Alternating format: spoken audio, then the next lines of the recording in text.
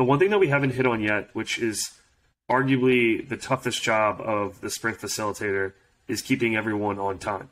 It's the most difficult part of running a sprint, is that it's a packed agenda, especially if you have people that are very opinionated and bringing a lot of good ideas to the table. It's very easy to run over.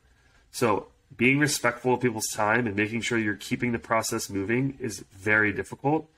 Do you have any tips other than my favorite tip, which the book in Sprint talks about all the time, is using like an egg timer and having a physical or an actual device in the room, as well as a sound to trigger this has ended. We have 5 minutes and we're moving on to the next task. So I was pretty big whenever I've facilitated sprints, is really using a timer, like religiously. Or alarm clock. Yeah. Like a physical one. Yeah, because again, it takes away pressure from the facilitator from being the bad person or the bad guy or whatever. Because once the alarm goes, right, we have to move on to the next activity. But then the thing is, as for the facilitator, you have to state those things up front. Look, I don't mean to be disrespectful. We have to move on. We have to cut it off because our time is finite. So if I say story like, please forgive me now, you know. And so, but usually from my experience, people are quite understanding of that. And again, like physical time is quite good for that sort of thing. But, you know, and I suppose in terms of prototyping, I've used Principle, which is quite good. Principle's awesome. In Vision. Figma has now got like a prototyping utility that you can use, especially does really clever animation. Yep. But again, depending on what you're trying to do and the level for if it's a mobile thing, then Principle and Figma I think can export to mobile.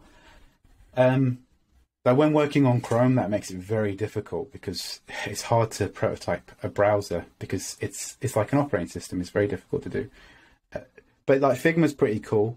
But like I think what you said, it's like if you can do a desktop site in slides, then it allows different, like you can mimic, take photographs of the paper prototype you created, and that's your blueprint for each slide. And then different people on the team can start mocking stuff up or making like the visuals and making it believable enough. Because there's this chart that I've seen of like prototypes where there's a point where you need to cross to make the prototype believable as a real thing. Otherwise, if it's black and white and grey, people think, oh, this is a broken thing. I don't understand what I'm testing.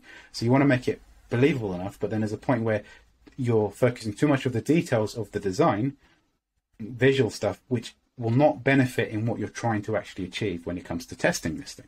So slides are quite good from that because it's obviously a collaborative tool, but Figma now allows you to share the same file and have people working, but it does require some degree of expertise. Yeah, those would be my two recommendations. It's just slides and Figma. Real-time collaboration, anytime you can do that is the best. We also, like, shared notes are going to be huge, so sharing a Google Doc, easy way to just kind of track how each day is progressing. Having somebody that's great at note-taking is also a huge benefit to the process. So at this point, we've fully converged on the idea. We built a prototype. Talk us through the last day. How do you make that fifth day as successful as possible? Even before you get to the prototyping, at this point, say if you've got 7 people in the room, you have to start designating tasks. Right. So the end result is what you want is some feedback on an idea that you have. So how do I gather the correct feedback? When you're doing a usability study, you need to have like a script of questions that you're going to ask. That's the same for everybody. So someone needs to create the script based on the prototype that you're creating. And so that prototype becomes set in stone unless something drastic changes where you realize actually we need to pivot. But ideally you do that before the 5th day. Someone's going to be working on the mocks. Someone's going to be working on finding the interviewees. Preferably you've done that already.